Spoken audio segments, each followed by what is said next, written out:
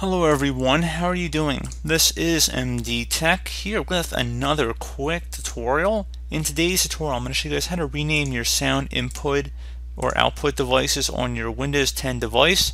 So it should be a pretty straightforward tutorial, and without further ado, let's go ahead and jump right into it.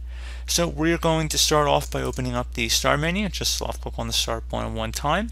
Select the gear icon on the left side. Wherever you hover over it, it should say Settings. So go ahead and left click on that.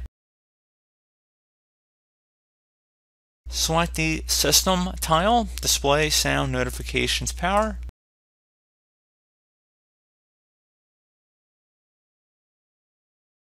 Now on the left side, select Sound. And then underneath Output, it might ask if you want to adjust your output settings. So you go underneath Output, choose your output device, click inside the drop down here. Again, it'll show you what your devices that you're currently using. And if you want to change the name of this device, and it will be the same for input or output, so there should be a device properties button underneath each corresponding option. So we're just going to do the output option for this tutorial. So again, but the same thing would apply for inputs as well.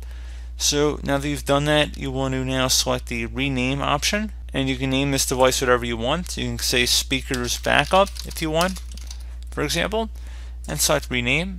Now if you go back, you see now it says speakers backup for the output device. So you can name it more personalized. If you have multiple speakers, you can put more personalized information as to identifying what speaker you might be using, or if you have multiple microphones, you might want to name them different microphone names for the input device. So definitely has a place, I would say, and that's pretty much it, guys. So quick tutorial today. Do hope that I was able to help you out, and I do look forward to catching you all in the next tutorial.